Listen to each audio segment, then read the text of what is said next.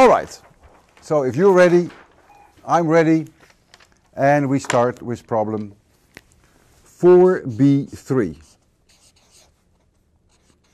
Potential energy of a spring.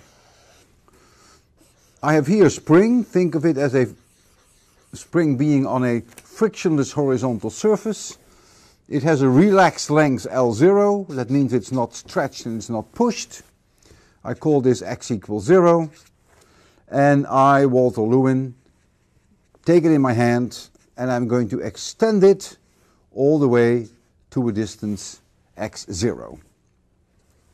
If I'm somewhere here at a distance x from its relaxed position, then there is a spring force which is trying to drive it back to equilibrium.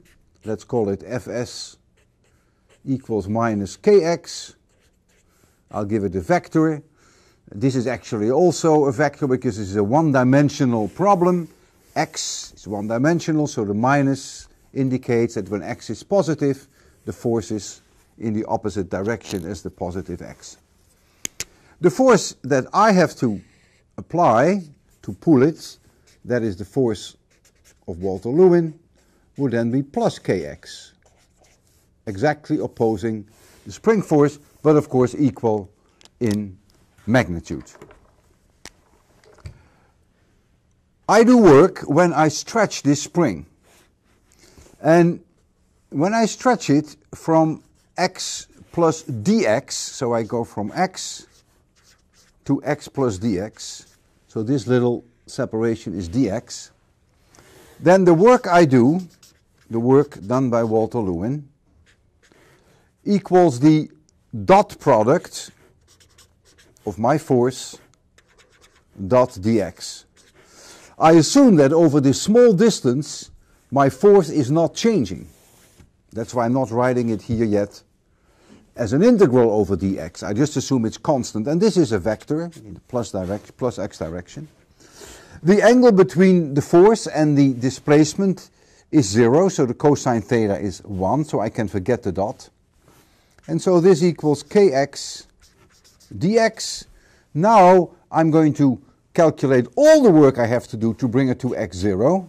That is the total work to bring it from x equals 0 to x0, and that is the integral from x equals 0 to x0 of kx dx, and that equals 1/2 k x0 squared.